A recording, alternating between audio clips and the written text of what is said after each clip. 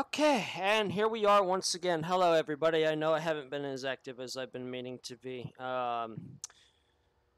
Doing some changes up in my personal life. I'm going to go ahead and basically quit my current job and kind of coast by on some of the money I've been getting for schooling.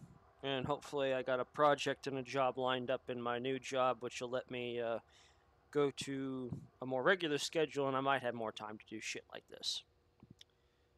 Anyway, so I keep coming up with all these ideas while I'm working on doing stuff, but I just don't really have the time. I got to start writing this shit down because I got a lot of things I really want to talk about, but I keep forgetting them.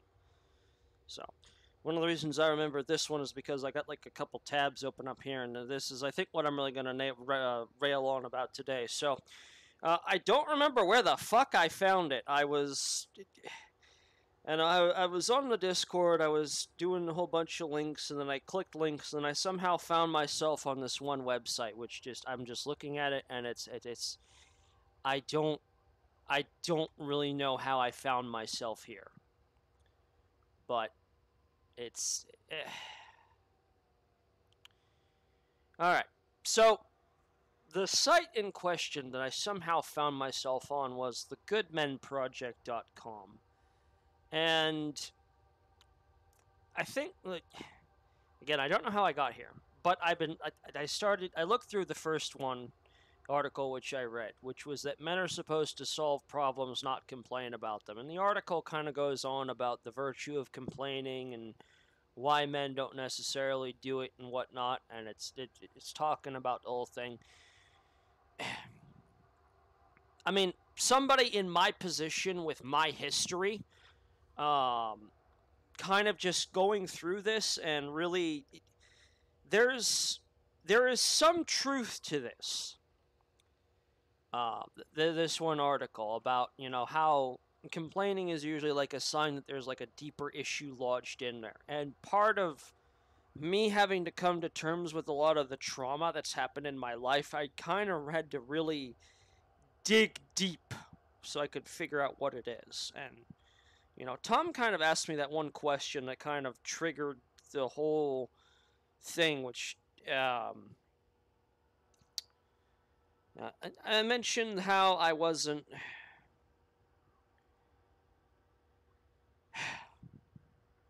I mentioned in front of him how I don't really have a good relationship with my sire. I do not refer to him as my paternal parent in any sort of way, shape, or form. He has effectively lost that honor and privilege with me.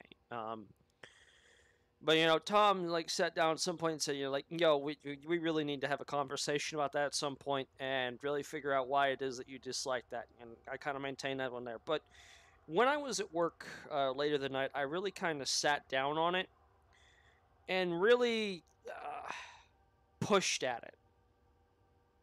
I don't really know why. Maybe I just wanted to have an answer for him. But it's like I complained about him a lot, but when I kind of sat down and kind of really dug in there and found the root of the problem, it honestly turned out that the root cause of my failed relationship with my sire goes deeper than even that. I am fairly certain, this is the origin root of a lot of issues that I've been having in my personal life. And it's what has not necessarily allowed me to succeed as well. So that's why I think there was some virtue to this one article about, men aren't supposed to solve problems, not complain about them. And it goes on to say that men should complain about problems. I think where the article gets it right is that as humans overall, we gotta really kind of bore down to that issue that we're avoiding internally amongst ourselves and seek to rectify that wound. Now, this is where I think the article gets it wrong and is just a load of nonsense, is that it basically just goes on to say, oh, talk out your feelings and whatnot and do this. And real men are going to say, all right, now I know what the problem is. What am I going to do about it? And I think that's where I'm kind of at right now. Is that now I understand the root flaw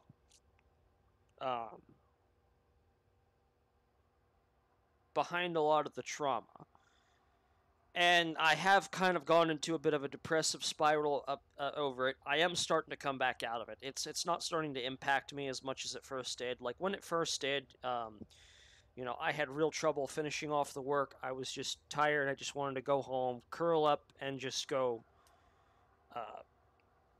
just curl up in the bed and just cry for the next 2 weeks. Because it just... When I realized what the issue was, I just felt so damn helpless. But eventually, you got to pull yourself up by your bootstraps, get on with your life, and figure out what to do with it now. So that's kind of where I am. It's definitely been shorter than 2 weeks. But, I was kind of in a very listless state. Like, I was so listless and depressive that one time while I was at work, I was just moping and just kind of going through the motions automatically. And then this person drives up next to me. I had my eyes on him the whole time, And working on automatic doesn't mean that I'm not paying attention to my surroundings. You work in third shift, you work in a dangerous part of the neighborhood. Eyes up on a swivel or you're going to get a bullet. But, I didn't really realize how listless I'd become until this person drove up behind me.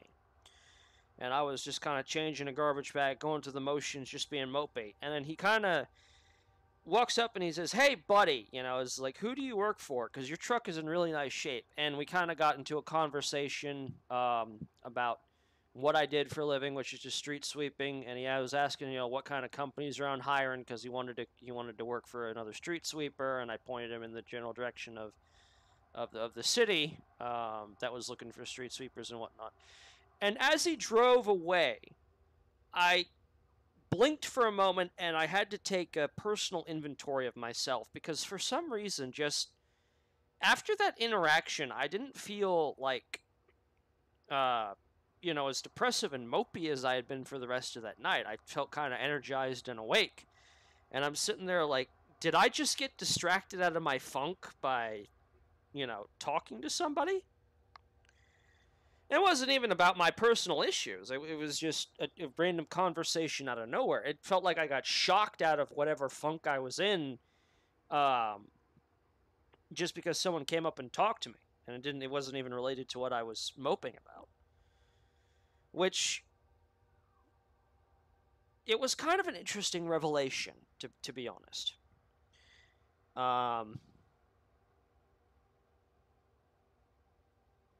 Just when you're so depressed that when even just a random conversation that has nothing to do with how you're feeling kind of shocks you out of that depression, it's a real curious phenomenon. I'm not even really sure what to make of it, but it was just interesting. Anyway, and again, getting back to this article in question, it basically says, oh, you just need to complain, let it all out, and yada yada yada. It's like, well, somebody who is who would consider themselves an alpha chan to be like, right, the problem, what are you going to do about it? And I think that's kind of where I am, and I'm trying to grapple with that question, because I still feel a sense of helplessness about the whole thing. Like, I know what the issue is, I just don't know how to solve it. It's how do I fix it? Obviously I want to fix it so I can stop feeling like a fucking piece of shit that has no bearing or aim in life. But, it is what it is. Like, another part of that is I think this wound is even directly a result of why I failed in the relationship I was in, and why I can't seem to attract a mate this time around either. It goes that fucking deep. But unless, I fix it, you know, sing Forever Alone, hashtag Forever Alone. It is what it is. So that's where it came from. I read the article and I thought, maybe there's some good nuggets in here. But, some of it is kind of questionable. And then I started clicking on some of the other shit because I saw the fucking buzzwords. And that's when I realized that I had just stumbled into a den of vipers. It's like I had somehow unwittingly stumbled into a collectivist safe space and started really paying attention to the website, and I realized that this is not, the name's a misnomer. It says the Good Men Project. It's more like the Feminized Men Project.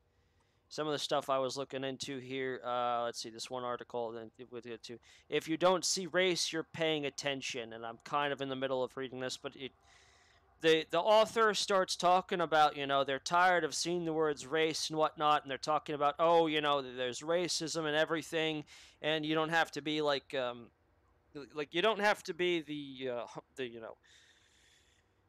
bad attitude, crotchety old racist to be racist, annoying, and hurtful, and just stuff like this one. And the more I'm reading it, the more I start to realize that this is not a reference that anybody should really be using for anything.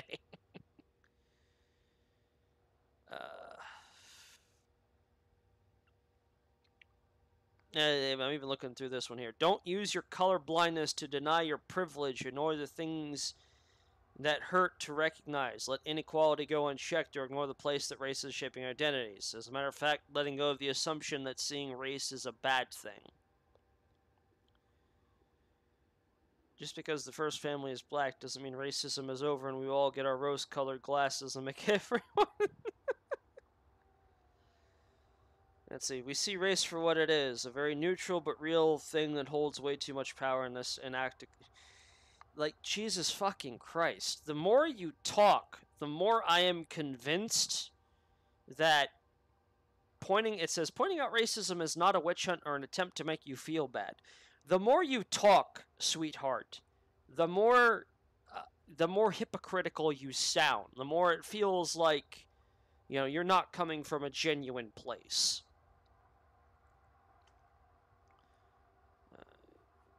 Another one here.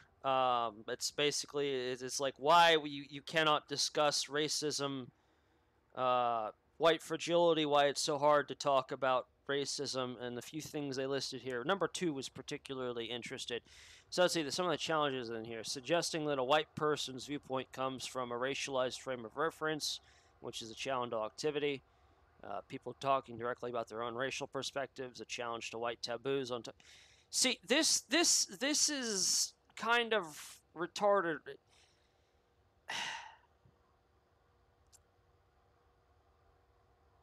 It's interesting because the way I think that the author is supposedly framing this particular one, that people of color talking directly about their own racial perspectives, a challenge to white taboos on talking about openly in race. When they say stuff like that, it sounds like what they're doing is they're trying to generalize whites as not being open to talking about race itself. This feels very disingenuous.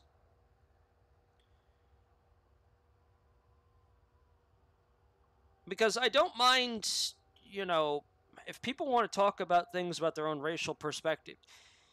If you're talking about a racial perspective, you're talking about your own perspective and you're coloring your opinion through the lens of race. Which, it's not a taboo, but it is something that, I'm going to take with a grain of salt. If you're trying to do it in a way that, makes things sound collectivized, it probably sounds like I'm giving credit to this article specifically because I'm trying to work my way through it here and I don't have a ready-made snap-to answer for this stuff.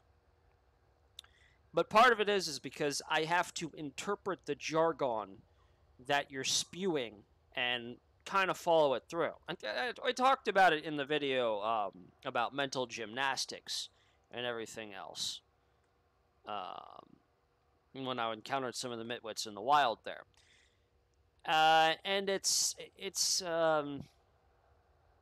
really weird.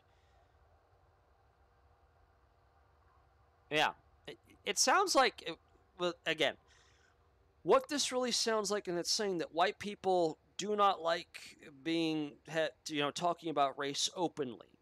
And when you say stuff like that, that just, it does kind of fritz my brain, and people may say, oh, white fragility, white fragility, white fragility. And it's like, no, I'm open to you talking about your perspectives, but if you color it to the lens of racial perspective, again, I don't mind talking about it, but it's a thing that I'm going to take with a grain of salt. Because, again, because even then I can hold up a mirror to this and I can say, all right, are you talking about it with the color of lens of race because you think the other people are judging you on the basis of race, or are they actually judging you as a person? Okay, there we go. That's why my brain is fritzing. And because I'm subconsciously holding a mirror up to this, and it's not holding up when I do that.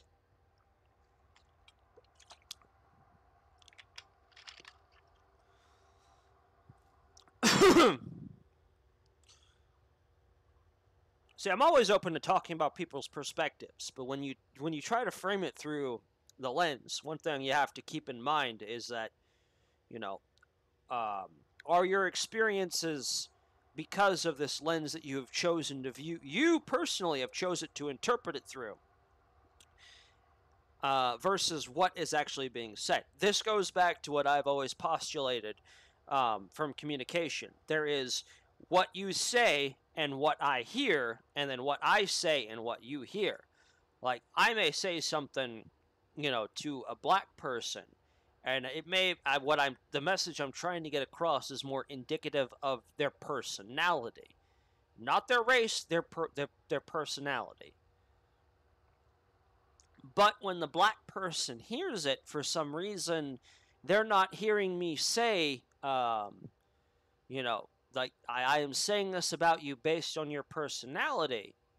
They're interpreting it as, I am saying this based on your race. So then they go around, they turn around and they talk about it to somebody else, and they say, well, he said this because I'm black.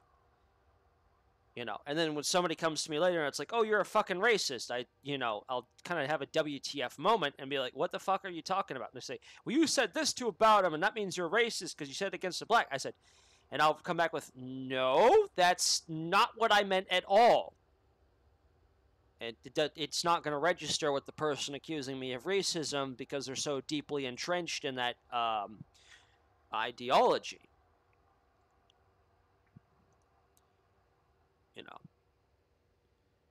Let's see. People of color choosing not to protect the racial feelings of white people in regards to race, challenge to white racial expectations, and a need to entitlement. I do not need people to fucking coddle me because I'm fucking white. Jesus Christ.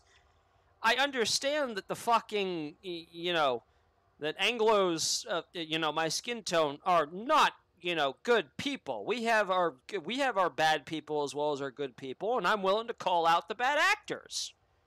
Are blacks willing to call out the bad actors? So that's the interesting thing right there. You don't need to protect my feelings. And it's like people of color choosing not to protect the racial feelings in regards to, the right race. I don't need a POC to protect my feelings. The day I do is, something has gone seriously wrong in that case. People of color not being willing to tell their stories or answer questions about racial experience. Again, gotta hold up the mirror. It's like, are you actually, was it actually a thing there, or are you just putting the lens on it because that's how you feel? A fellow white not providing agreement with one's racial perspective. I don't care. I don't need my feelings protected by another white person either. And receiving feedback that one's behavior had a racist impact, challenge to white race. Okay, see this again. This is kind of getting into this, suggesting that group membership is insufficient, challenged individualism. I don't get that one. All right. An acknowledgement that access is unequal between racial groups, challenge to meritocracy. See, this sounds like fucking BS that a grifter would spill. Now, this kind of chattels back towards the video on Malcolm X, where we sit down and we kind of listen to that speech.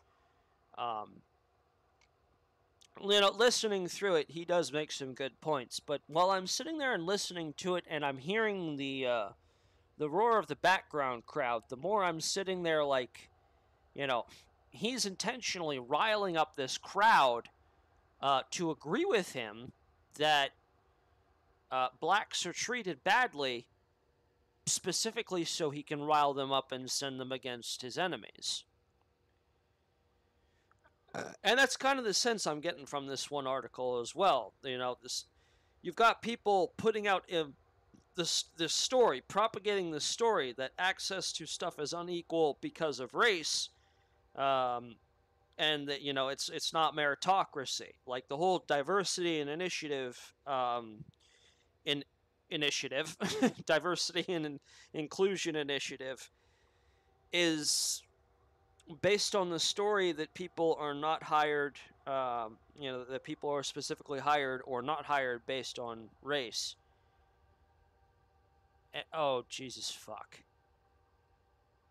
I just saw this other article. The trauma anti-vaxxers and anti-maskers are inflicting on... Jesus fuck. Yeah, I have really stumbled into a den of Hive and Villainy.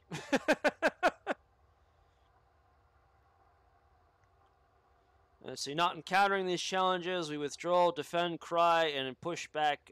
In Newgrim, they call that pushback white fragility. See, the way they word this article, and this is especially true when you reach the comments section down here at the bottom, there's this one guy that just goes on and screams, white fragility, every time somebody says, I don't agree with the article. Oh, God, what's this one? Whites are taught to see themselves as individuals as rather part than a racial group. Individualism enables us to deny that racism is a structure into the fabric of society, erases history, and hides the way in which wealth is accumulated over generations and benefits us as a group today. Let us distance ourselves from history and actions of the group. Thus we get very irate when we are accused of racism because as individuals we are different from other white people and expect to be seen as we find into... Oy vey. See, this is just an attack on individualism as a whole. This is the whole back and forth of individualism versus collectivism. And when you attack, stuff like that, that's what this article is doing. Is that it basically attacks individualism by saying that individuals, people who believe that we should be judged as individuals and not as a collective are bad.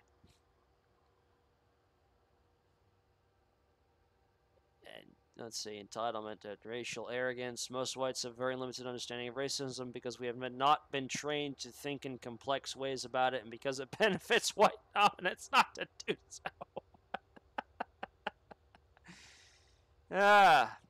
Oh, here's a good one. Let's see, racial belonging. White people enjoy a deeply internalized, largely unconscious sense of racial belonging in the United States society. The invaluable whites belong. The interruption in racial belongings is rare and thus destabilizing and frights society. See, this is fucking hilarious. It's like the reasons why they're trying to bring, representation into media and whatnot is because of this thing right here.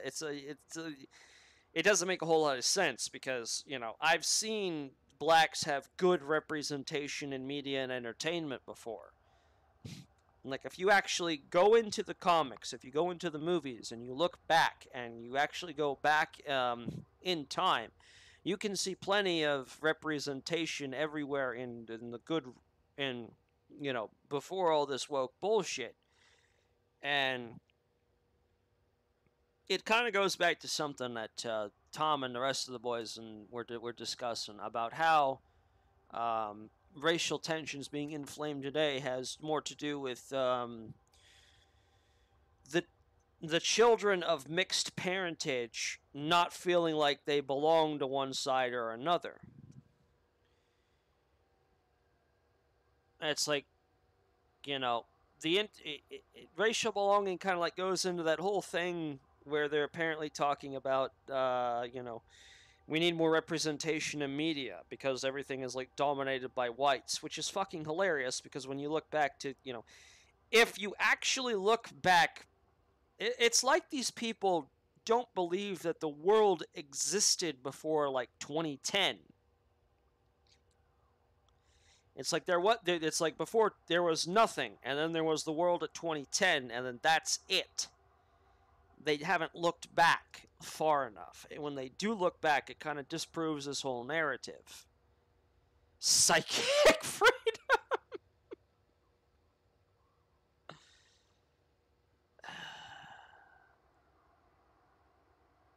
This allows whites to much more psychological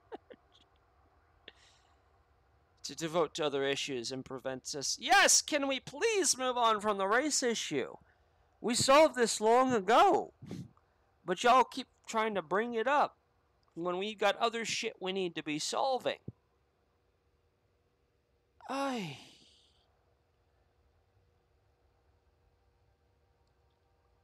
The antidote on white fragility is ongoing and lifelong, and this includes sustained engagement, humility, and education. So what you're saying here, sweetheart, is basically what you're telling me is that because I was born white, I have white fragility, and I will never be cured of it or my privilege. I just have to, you know, kill myself and die. Wow. That's just... I read through this, and this really sounds like a fucking racist doing it itself. Fucking me, man.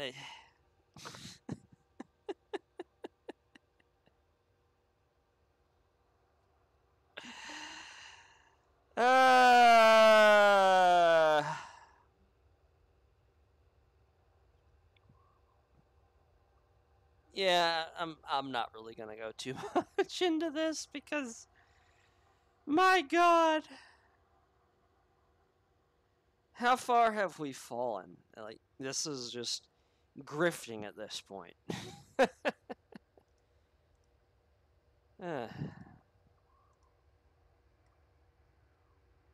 Right.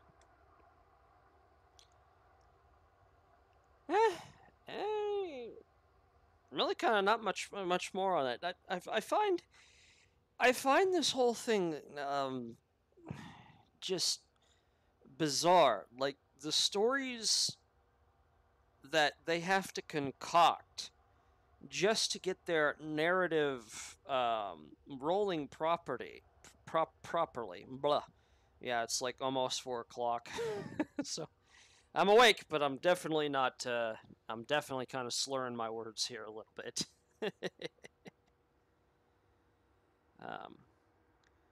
It kind of goes back to what I was talking about, mental gymnastics and the like, and just how much they kind of have to twist that.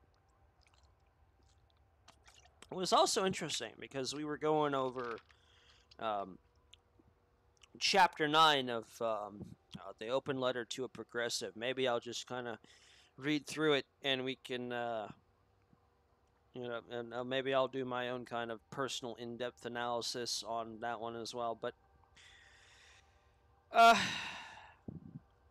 it was partially interesting because what Chapter 9 kind of went into a lot was basically it was how to kill the establishment. And it basically told, you know, the open-minded progressive, it's like, look, if you can't handle the idea of killing a system that you are in charge of, you know, just put on these special lenses and flip everything to religious fundamentalism, and, you know, just believe that you are saving the government from Jesus. Right.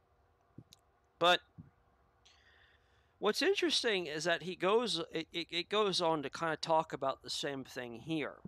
And it was something that I really kind of found semi-fascinating, was there was an example of the pill here. Now, let me see if I can find it, because it was questioning.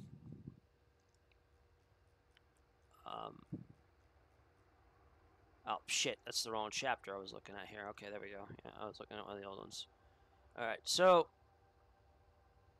it was an interview between Dr. Watson and Professor Gates, and he manages to get Professor Gates to kind of swallow this one, basically take the red pill, so to speak.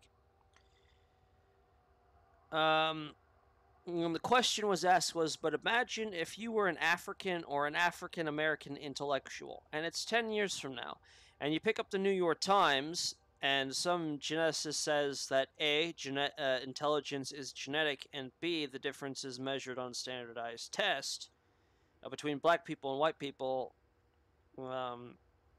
is the difference between these two is traceable to a genetic basis. What would you, as a black intellectual, do you think?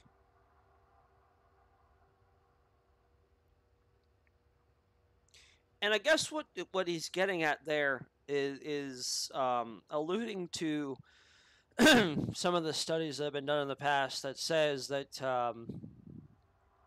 IQ is genetic. Like, Asians are predispositioned to have the highest IQ on the scale. Following that is the Anglo whites, and then it's kind of a race to the bottom between the blacks and the Arabs. But the person we're talking to is a black intellectual, somebody who's probably, done the brain work, exercised their brain to overcome that hurdle and become basically a brainy boy.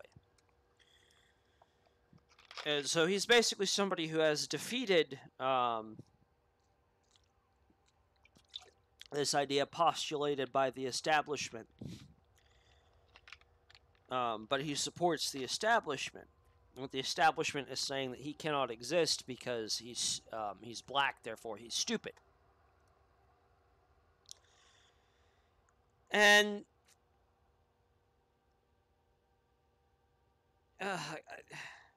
it's the same kind of mental gymnastics that make you that they kind of prop it up. And the letter kind of goes on to say,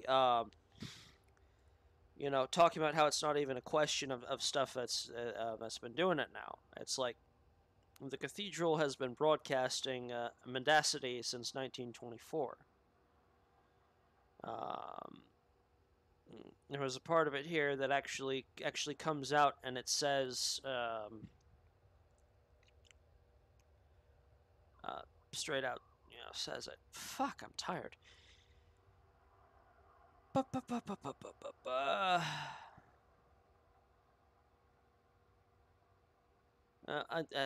kind of forget.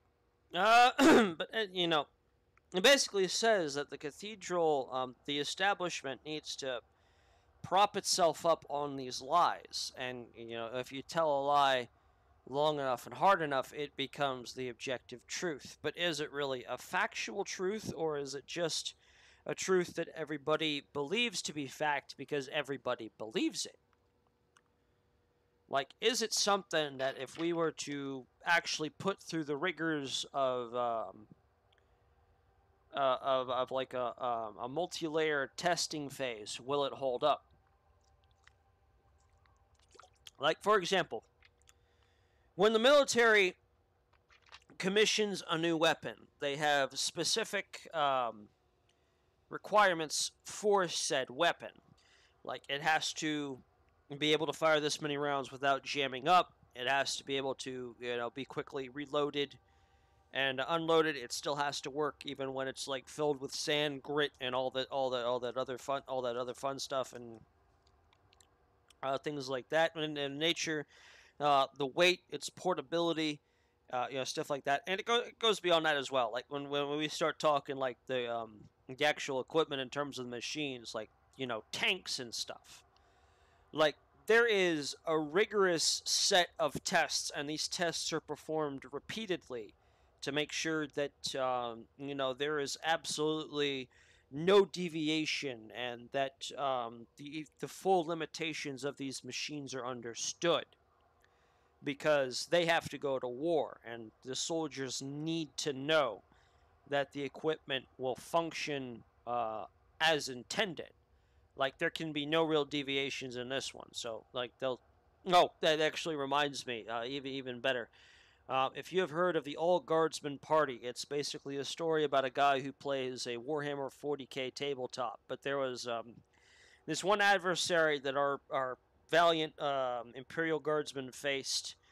Was this one Inquisitor who made a deal with Chaos to screw his luck meter.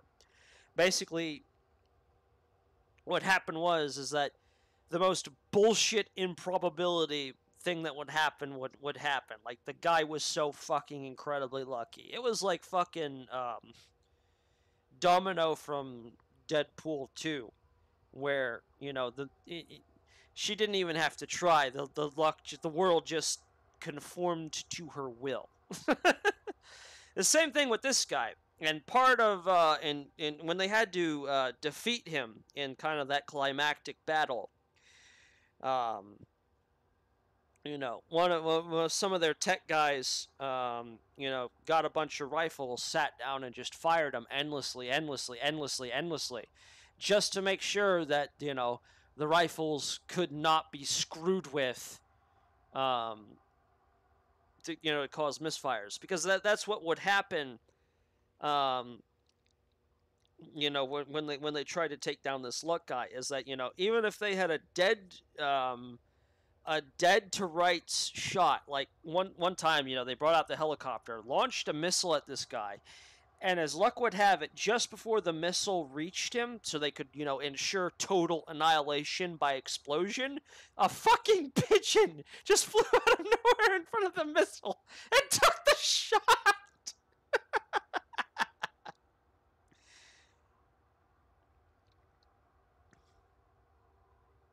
But yeah, and that was kind of what they were doing, is they had to kind of go through the rigors of the testing it to make sure that the equipment would function, even, you know, when the luck was screwed.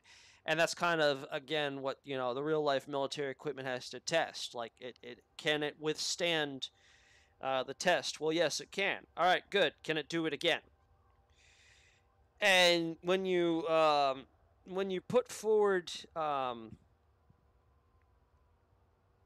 like the gymnastics ideals that these people believe in, to that kind of repeated testing, will it get the same result? And is it the result they necessarily want? And that's kind of the interesting thing, is that when they come up with these theories, you know, stuff like critical race theory, racism, and whatnot, it's like they'll test it repeatedly until they get an outcome they want. And then they'll say, okay, we're done. But that one outcome might be the only one of its kind. Like, you know, they tested the theory on it and it didn't hold up. So they did it again. It didn't hold up. They did it again. It didn't hold up. And they just kept brute forcing it until they finally got the result they were looking for. And they said, okay, we got what we were looking for, therefore this must be good and true. Whereas if you were to look at it from a more realistic perspective, the result they wanted was like 0.01% out of 99.99, which by any true measure of the scientific method, that's an abysmal failure. Like, if you were to take kind of an ideal, apply that to a gun, hand it to me, and then tell me to go to a war zone, I'd look at you and go, are you fucking insane? I'd rather sneak up on a motherfucker and knife him to death. Because I can at least trust that a knife isn't going to jam on every shot.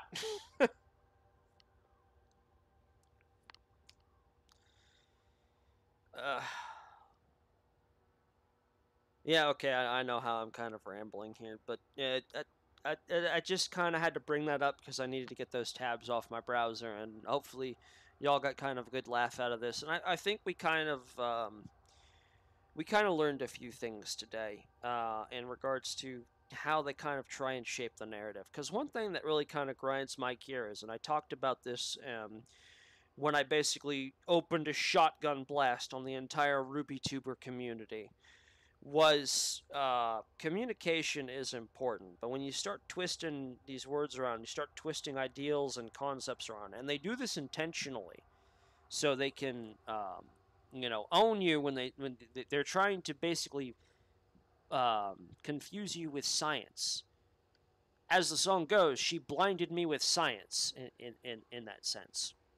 That's what they're trying to do, and the best way to do that is to confuse and bewilder you with language that you cannot comprehend. Like, y'all probably saw me stumbling through that article earlier in the moment, because I was trying to parse through on why I could, why something was off about that one statement. That's the language.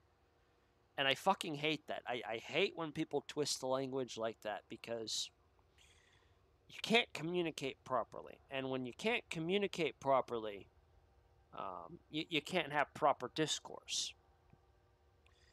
And I think that's why the collectivists fail so much when you try to pin them down and kind of really get at what they're trying to talk about, because they don't want you to. They don't want you to get it.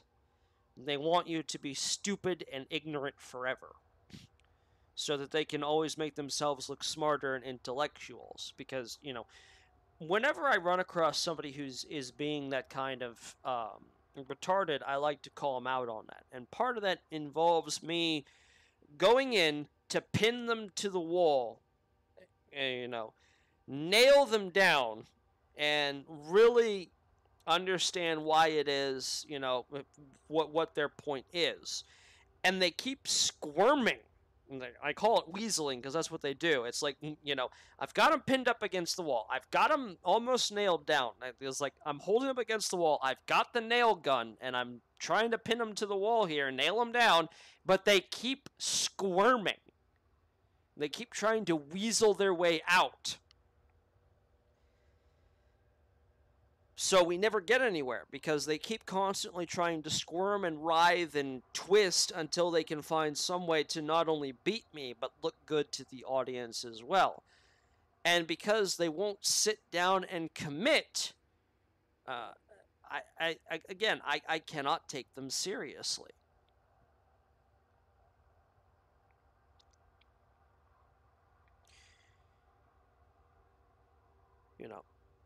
And I think that's kind of where I'm going with this. Or maybe I am just screaming into the void.